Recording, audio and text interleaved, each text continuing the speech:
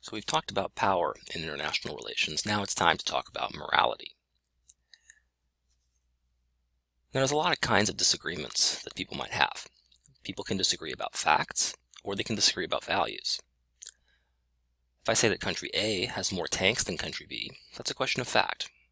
We can go count the tanks, and then we can both see whether country A in fact has more tanks than country B. But if I say that country A is a better place to live than country B, that's going to be a question of value. To settle that question, we're going to have to examine what makes a country a good place to live. And things like goodness or justice are not things that we can see about a country just by looking at them from a bird's eye view and then counting some aspects of them. Goodness and justice are evaluations. They're questions of value. Now, not all questions of value are questions of moral value. If I say that something or someone is beautiful, that's going to be a judgment of value, but it's not a moral judgment. It's an aesthetic one. If I say that someone is beautiful, I'm not saying they are better. I'm just saying that they're beautiful.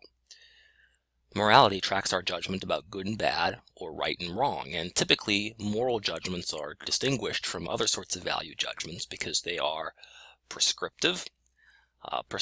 Prescriptive simply means that they give us injunctions to do things or to not do things. They're action guiding in that sense.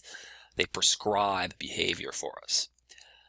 They also tend to be universalizable. That is to say that they tend to apply to all who are in a relevantly similar situation. So if I say that person A is beautiful, I'm not saying that everybody should find him or her beautiful. I'm not making a universalizable judgment. I'm making a particular one.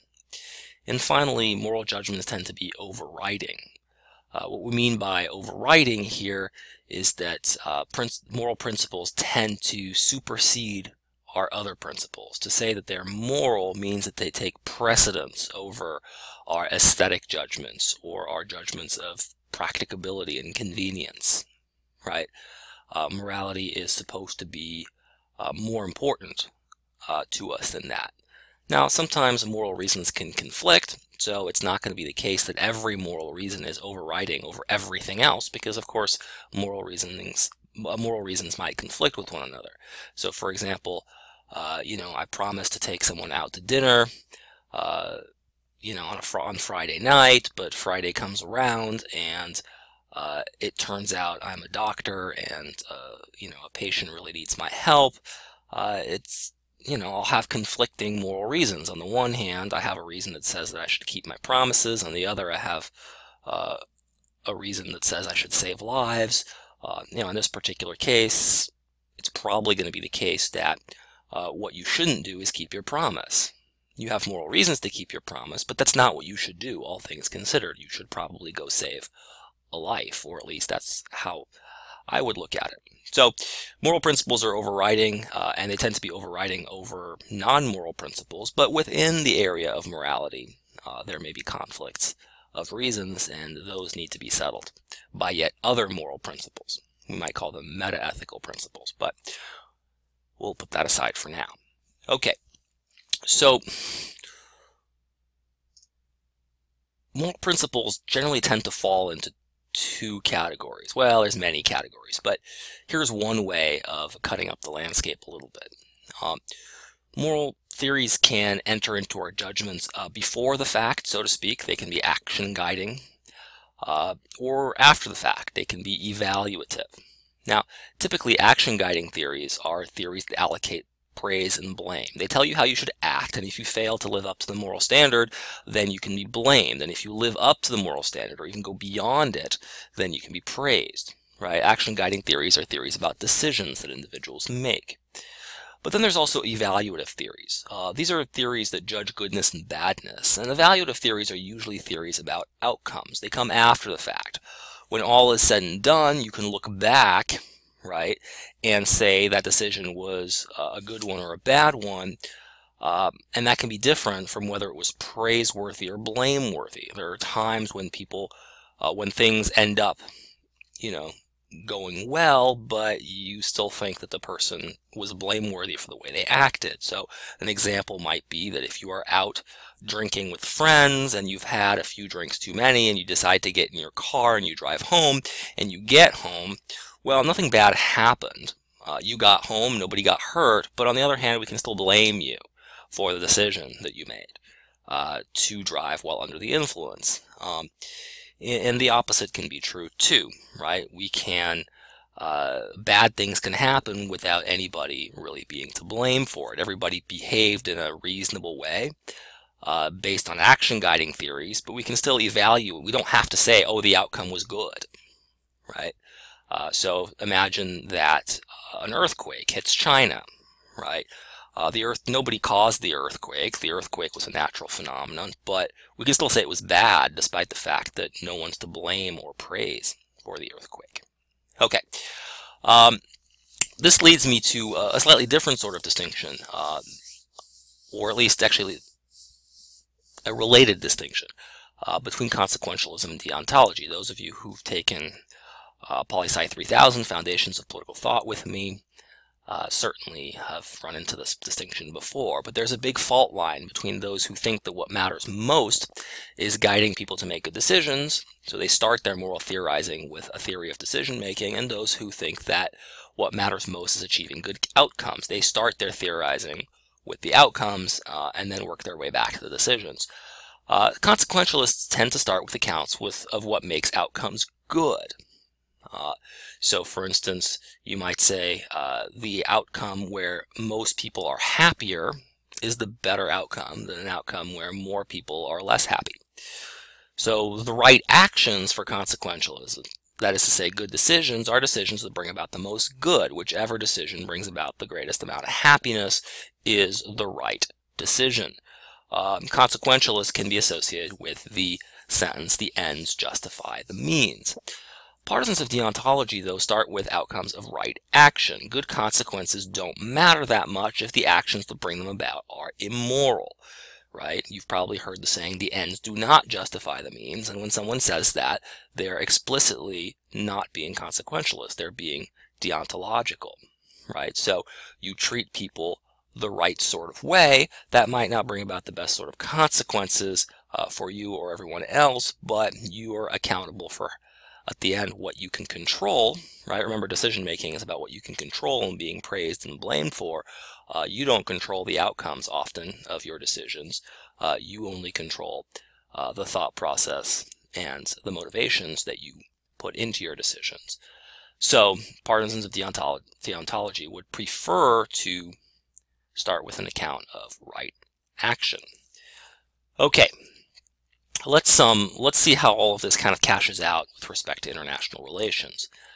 First, I want to say morality is almost always contextual. There are a few theorists like Kant who say that there are categorical imperatives, which means that no matter what, at all times and places, you should do X. But most people recognize that moral judgment is highly contextual. Lying to the police is wrong if the police are faithfully executing their duties and you are preventing them from doing so. So they're prosecuting a murder and you lie and you obstruct their investigation. I think most people would say that lying to the police is wrong under those circumstances. On the other hand, if you have corrupt police officers that are pursuing their own private goals, extorting money from you or some business, and abusing their power, it seems that lying to prevent them from doing that or to frustrate their goals in that context is not obviously wrong. And it seems a lot less wrong, and perhaps is not wrong at all. In fact, perhaps it's mandatory to try and prevent that from happening. And so we can see that in different contexts, lying is good or bad. The global stage is a different context from the domestic stage. So potentially our moral principles will apply differently than we're used to, and we have to pay attention to that. We can't assume that what applies as a domestic context applies in the same way as on the international stage. We might have very similar principles, but they might cash out differently in a different context. Okay. Let me talk a minute about skepticism, because this is something that comes up quite a bit in domestic politics, yes, but also in and especially in international affairs. Now, some people are skeptical that morality even applies to relations between states and people. You see this a little bit in what pains Walzer goes to try and show that it's not true. But some people are just skeptical of all morality, full stop, right? These are moral skeptics. Some people believe also that, or in addition, that morality is constructed within cultures, but that much less can be said about morality between different comprehensive value systems. So something might be true for us in this time and place, and something might be true for those other people in the same time and place. But bridging that gap of value systems is impossible, they'll say. There's no way to bridge the value systems. Other people say that morality, and especially justice, is a creation of states by systems of law. And since there's no world state and no meaningful enforced international law, there is no morality between countries. I'm going to address each of these in turn. Let's talk about moral skepticism first. First of all, if you're a moral skeptic, this class is probably not for you. You're not going to enjoy it very much because we're going to be making a lot of moral judgments. But more than that, it's just not the job of classes on the morality of coercion and state behavior to show that morality is real, any more than it's the job of a class in physics to show that the world we live in is, in fact, actually real. Now, in both cases, I think, skepticism seems to fly in the face of our ordinary experience of the world. We appear to experience the physical world, and we appear to experience moral judgment in a wide variety of situations. It seems pretty unavoidable that we experience the physical world, and it seems equally unavoidable to make moral judgments. I just want you to imagine for a minute what it would be like to live in a world where that we're devoid of value, right? That we're devoid of moral judgment in particular, right? You'd have a series of facts in front of you. You'd have perhaps a Coke or a Pepsi like I have sitting in front of me. You have a computer, you have a table, you have books, there are people in the rooms around, there are students walking around. These are all facts, right? To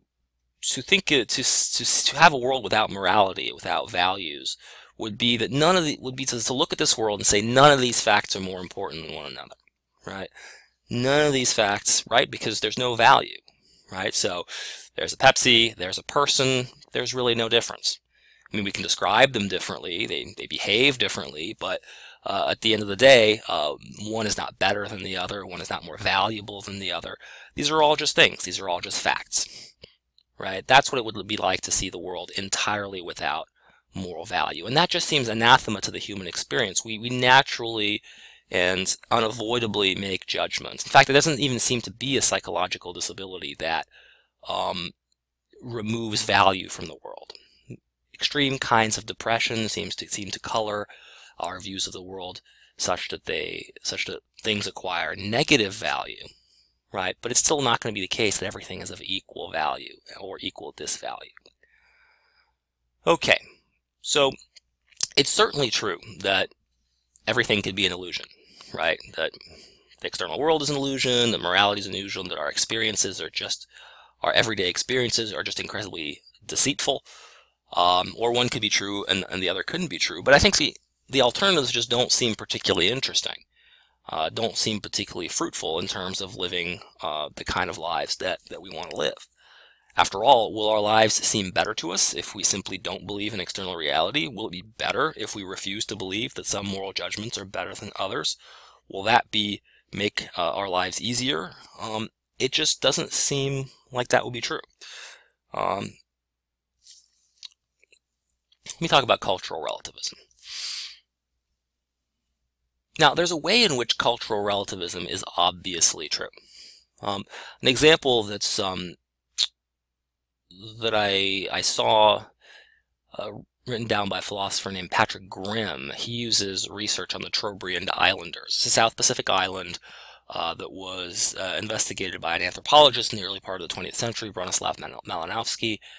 And in the Trobriand Islanders, they had some interesting cultural practices. One of their cultural practices was derived of a belief that when a man and a woman reproduced, what was really going on was that the man was enabling an ancestor to enter the womb of the woman, and that ancestor would then eventually become a baby again.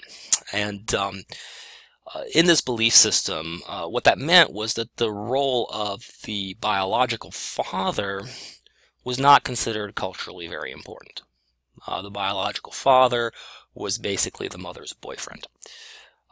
The role of the father was taken on by the mother's brother, the maternal uncle of the child.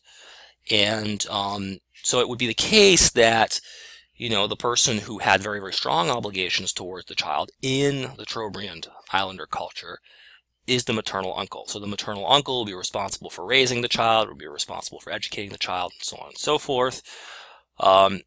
The biological father of the child's responsibilities would be you know, that of a, you know, of the mother's boyfriend. It would be, you know, presents at Easter and at Christmas, and things like that.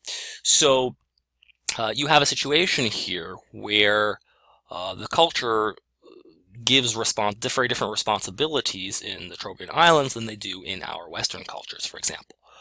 And I don't think it's just the case that people in the Trobriand Islands think that the responsibilities of the maternal uncle are large and the responsibilities of the biological father are small. But I think it's probably the case that it is true that if you are in the Trobriand Islands and you are the maternal uncle, when your sister has a child, then you do have those responsibilities. And it's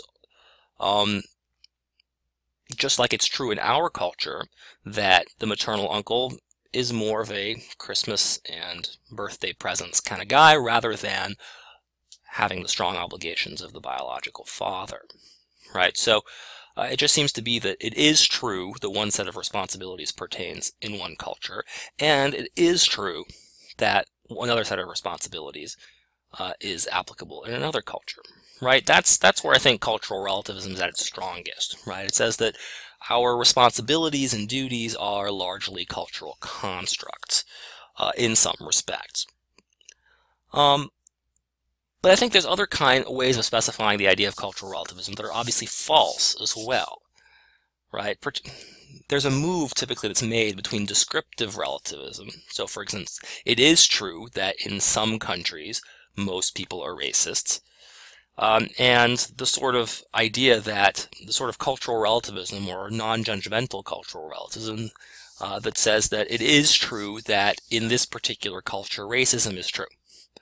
And that seems a lot more difficult to justify, right? Even if it's in its most sophisticated versions, racism usually relies on very flimsy evidence of biological differences between people with different genetic backgrounds and bad logic, typically judging individuals based on characteristics of the group, right? So, you know, all people of this race have this characteristic. That means that when I treat you as an individual, I'm going to treat you as if you have those characteristics. But of course, the average characteristic may or may not apply in any given case, and so typically you have an ecological fallacy there.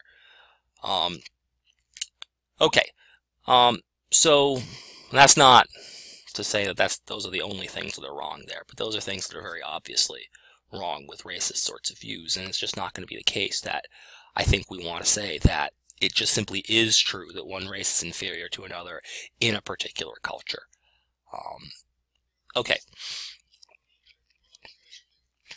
But even let's say that culture were the only thing that mattered. Even if we accept that there's just these different cultures with incommensurate value systems, that we can't really bridge the gap, one can't judge the other in any kind of meaningful, significant way. It is nonetheless true that there are intercultural norms. There are norms that are developed through cultural contact, right? So states have developed norms in their interactions. And the culture of diplomacy, for instance, the culture of the United Nations, the culture of the European Union, the culture of international business, all of these are cultures that have been developed, norms that have been developed through intercultural contact that now constitute their own set of norms, right? So if that's the case, then even if culture is the only thing that matters, we can point to a culture, an international culture, that has norms of its own, and we can judge based on those norms, right? We can judge people's behavior based on those norms. I think there's still reason to find that sort of account unsatisfying, but certainly if you're a cultural relativist, you have to be open to the possibility that new cultures and new norms are developing all the time. So if morality is a product of interactions and the culture that evolves through those interactions, then there is international morality. However, I think it's also possible to criticize that international morality, just like it's possible to morally criticize cultural practices, both from the inside and the outside. Because if we look at our own culture, it's not simply the case that we all accept the same values. There is moral disagreement within given cultures. But I think even without looking simply within the culture, I think it's also possible to criticize from the outside. So for instance, we might argue that given the purposes and values that states or individuals do share or do have, the norms that they've evolved and endorsed get in the way more than they help, right? Again, they might be, just like in the racism case, in the case of racism, they might just be prey to bad facts and bad logic, and human beings are extraordinarily prey to bad evidence and bad logic. Now, that doesn't mean we shouldn't be very, very careful about making these sorts of claims from the outside. There might be important things about people's values that we miss, and legitimate things about their values that we don't understand, and for which we would be unjustified in criticizing them. But I don't think there's anything to suggest that moral norms cannot be improved upon by criticism from the outside, but in light of the values of the people on the inside, so to speak. Let's talk about states and conventional morality for a minute. This is the third kind of skepticism that we might run into. There's this family of views, originating probably with English philosopher Thomas Hobbes, that argues that until a moral norm is enforced by the state, it's really just an opinion with no particular value except to those who hold it. So it's a kind of radical subjectivism about value, and the only way we get across that subjective divide, right, that abyss that separates my subjectivity from the subjectivity of other people, is when the state comes in and dictates a norm for all of us to follow.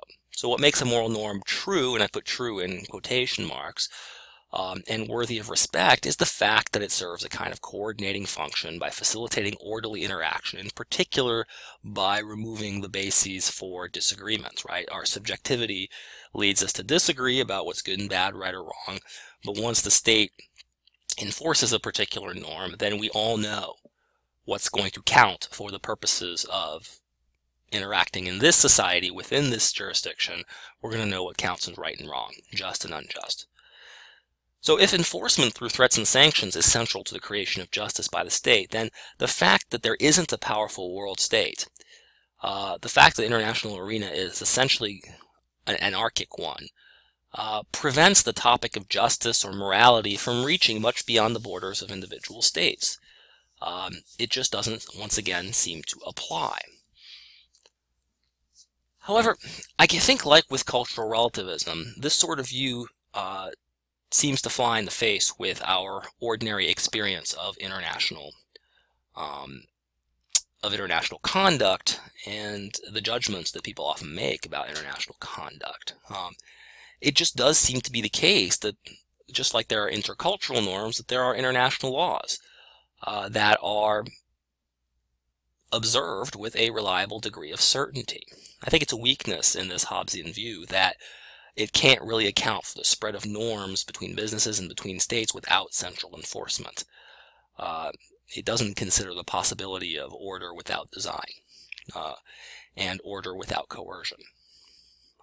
Now, those kinds of orders might be a little bit different, but to suggest that there is no order without a central enforcer, I think, is to fly in the face of, again, our experience of the international world, where we see quite a few rules.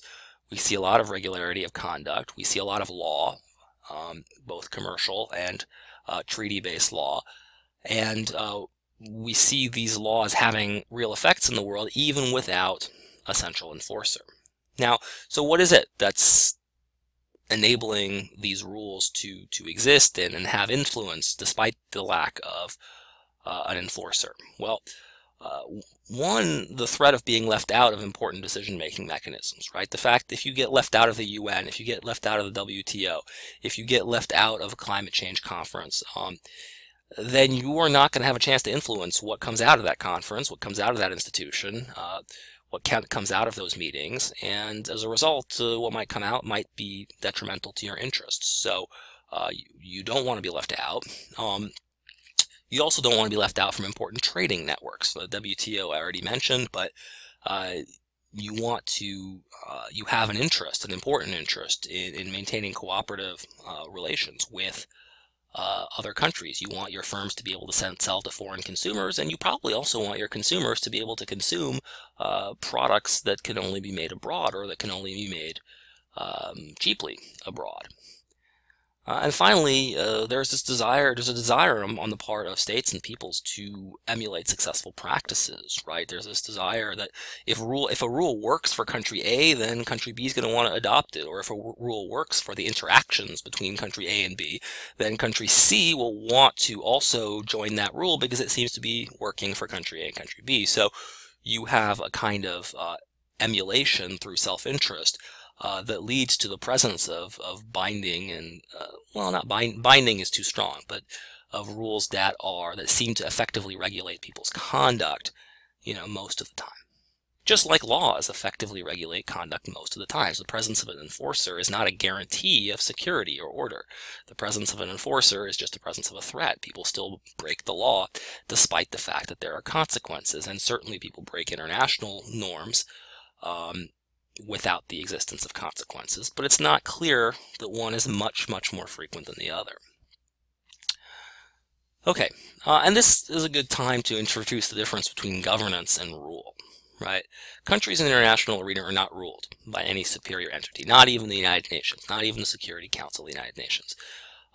In fact, one of the central norms of international society is the idea of national sovereignty, or state sovereignty, to be more specific about it. But the fact that there is state sovereignty does not mean that the actions of states are not ungoverned, right? So the difference between being ruled and governance, right, is that you can be governed without there being a single central authority doing the governing, right? You could have multiple overlapping networks of rules to which you are more or less a participant that can constrain your behavior and regularize your behavior such that it just looks like you are following norms, and you are in fact following norms. So to the extent that states gain benefits from belonging to international organizations and having frameworks for peacefully settling and heading off disputes, as well as living in a more predictable environment, then even powerful states will often submit to rules of international conduct, not without exception, but often will find it much better to submit to those rules than strike out on their own. So we have some competing frameworks for understanding and evaluating the morality of international relations. Lots of ways to understand the morality of international and interstate behavior. Two lessons I think stand out for me. You can take the lessons you want, of course, but I think we shouldn't be too quick to apply our domestic moral standards to the international arena. Remember, morality is contextual, and so we're going to have to, even if we keep the same principles, the way we apply them in a different context might be different in novel and surprising ways. And second, we shouldn't, like many people have done, throw up our hands in the air and just deny the scope for any moral judgments in this context, saying the realm of states is just completely permissive, right? There is no right and wrong. It's anarchy, and we just have to do the best we can.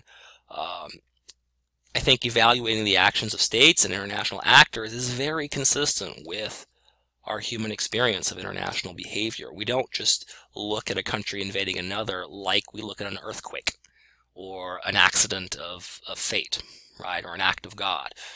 There's very particular people that we can blame. There's decisions that we can review.